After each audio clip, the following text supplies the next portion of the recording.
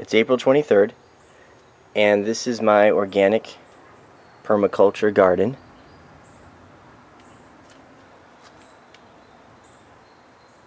As you can see, there's a lot of squash growing on the trees, up the trellises and the fence.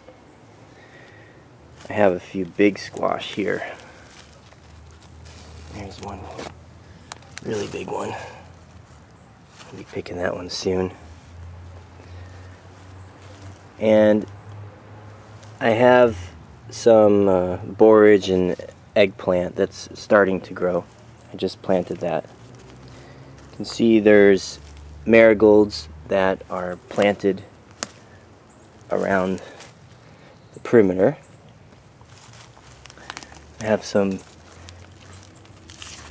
cucumbers and some zucchini and nasturtium flower right there.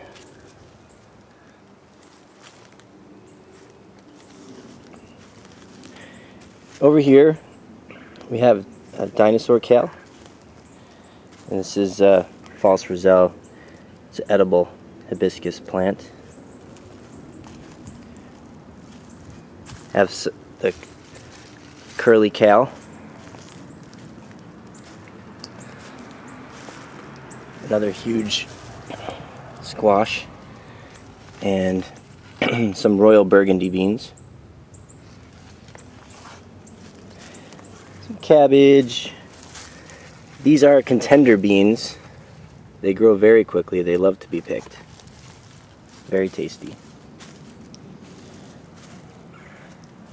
And you can see, I believe this is the zucchini that's growing. I forget what this is. We have some cucumbers. Lemongrass, great for cooking and makes a good tea. Some more beans. Over here, as you can see, the Russian comfrey is growing really well. It's cultivar number 14. Grows amazingly well. We have some Cuban oregano, kale, sun hemp. I'll show you some more developed ones in a moment. Wow, the Mexican sunflower is really growing. It should get higher, and we'll have some beautiful sunflowers very soon. Little moringa that's starting up. Some more nasturtium flowers. These are going to be edible flowers. A little spicy. And along the fence, I've been weaving the squash. You can see the squash is on the grapefruit tree.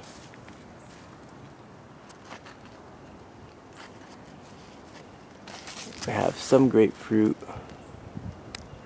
that are growing, starting to get big. You wind through here, more squash. I mean, look at this. This is just huge.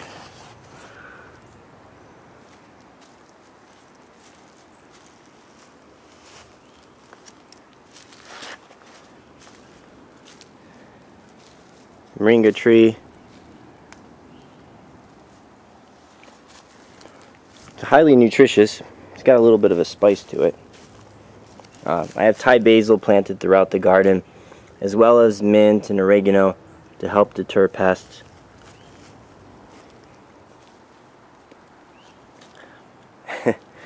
And this squash is just hanging from the orange tree. I have some oranges here. Oop. I love it.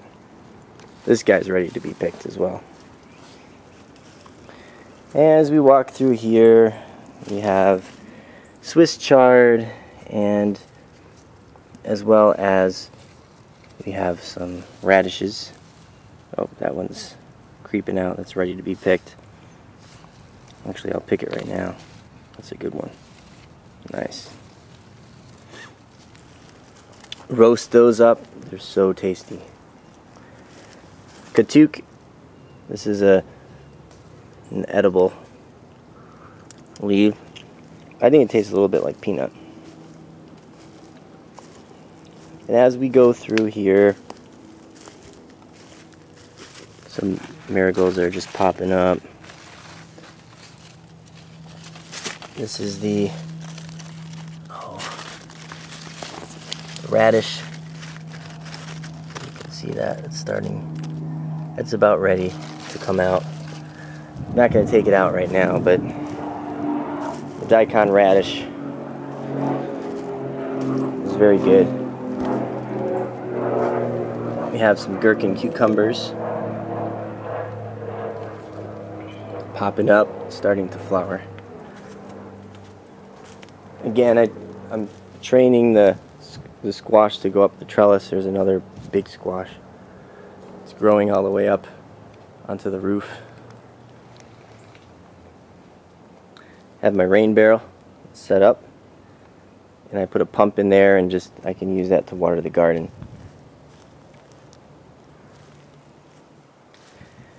As we go through here, there's more squash. We have some very productive collards. Some more collards right here.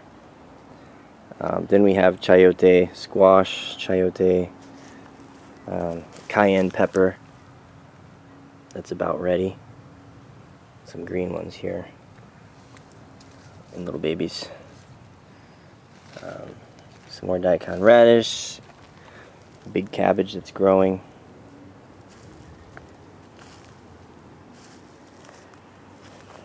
And more daikon.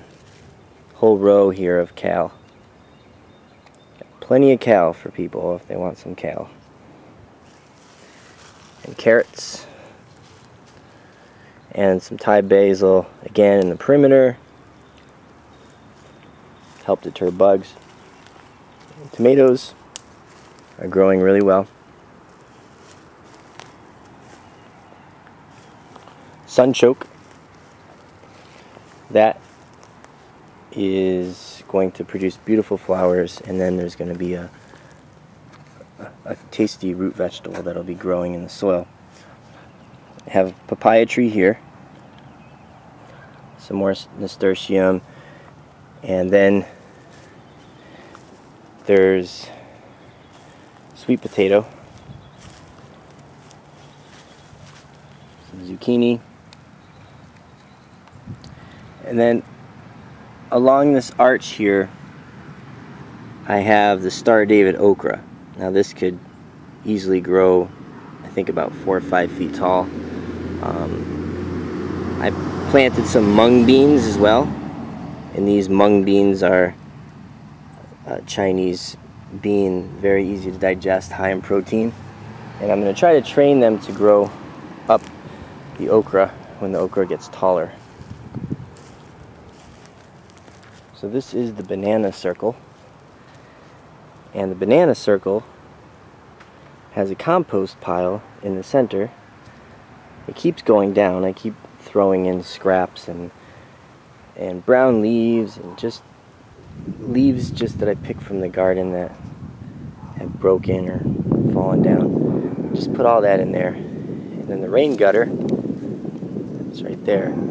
It flows down, the water flows down during a rainstorm and goes in here. And that water helps feed these bananas. Some dwarf Cavendish bananas. And in the mound, I just plant lots of root vegetables. I got sweet potatoes. I have cassava here, and there's some arrowroot that I grew, and all of that can dig up from the mound these root vegetables at the end of the summer. This is Mexican. This is a Mexican plant, chaya. You can eat these leaves. You just have to boil them. And beautiful sun hemp. This is a nitrogen fixator. You can see the beautiful yellow flowers. And it helps infuse nitrogen into the soil for the bananas. There's some ginger that's growing in here, but it's just popping up. It's not even close to producing leaves yet.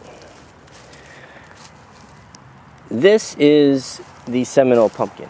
There's also some Seminole pumpkin over here. You can see that white in the striations there. You can tell that's a Seminole pumpkin. Have cactus. Some new shoots are coming up. This is going to be dragon fruit. This has been growing very quickly over the past few weeks. We have black-eyed peas here. Beautiful Swiss chard, rainbow chard, I believe. Some more kale. And the kohlrabi. This is a mix between broccoli and I forget. Broccoli and cauliflower or something like that. Have some peppers.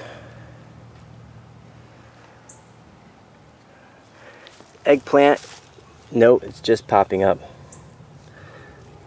I plan to have a trellis where it can grow up. We have watermelon. That's just starting. And then there's some cantaloupe and honeydew. I have a peach tree. Beautiful peach here that's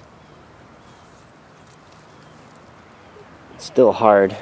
I'll probably keep it on there a little bit longer, but hopefully the squirrels don't get to it. Then I have a row of arrowroot here again, and that will produce some root vegetables for me. Got a whole patch of aloe as well, and a patch of bromeliads. Plenty of them if anybody wants some. They are welcome. I've been adding a lot of mulch to the yard. I still have a huge pile here that I'm getting rid of. The mulch suppresses the weeds and the grass. It keeps the roots cooler in the summer and warmer in the winter. When the rain falls down, it hits the mulch first and then trickles into the soil, so it prevents any loss of soil when it rains.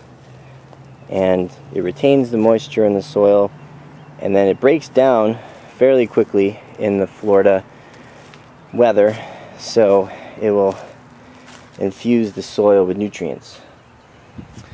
In here I have plenty of some strawberries growing. Pigeon pea, I'm going to plant this tree soon. I got a mulberry as well as a lemon. As you can see, some of these are growing pretty well. This is my stone herb garden that I built, and in here we have some Okinawa spinach, which you can eat. This one has the purple back. Got rosemary, some more different variegated Cuban oregano, Thai basil flowering, some more basil. These greens are about ready to go. Some blackberries, we have to plant those. Lemon balm is popping up, and we have this cactus. All these new shoots are coming up. You can eat these, you can just chop them up, put them into a salsa, or just eat them plain. We have pineapple guava,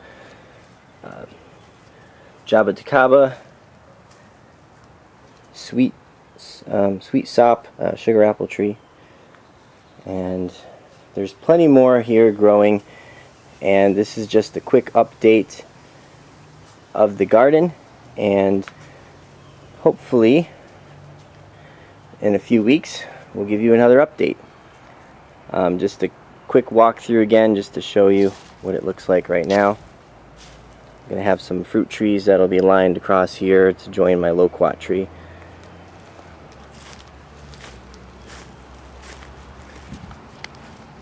Again, this is what it looks like.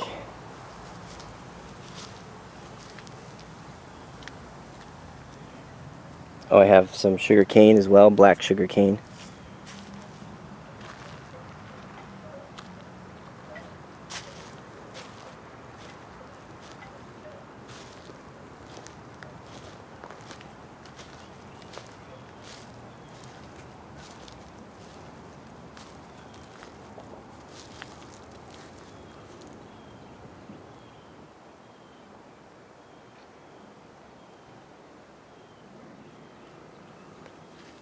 So, that's the garden.